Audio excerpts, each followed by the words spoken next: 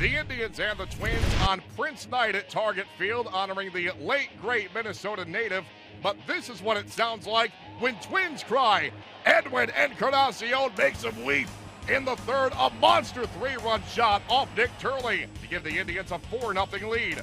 In the fifth, bases loaded, 2 men away for Gomes. 2-run single into left. Indians extend to a 6-0 lead. Next batter, Lonnie Chisenhall sends this one high and deep to right center field. It is nearly off the bullseye. Maybe it did hit the bullseye. A 2-run double makes it 8-0 Indians. Nick Turley, good night. Now 8-1, bottom 6, Carlos Carrasco pitching well. He fans Joe Mauer for the 3rd time on the night, then gets out of a 2-on-2-out jam as he gets Max Kepler on the whiff. Indians pound the Twins 8-1. Entering Friday night, Carlos Carrasco was 1-5 against the Twins for his career with a 7.20 ERA.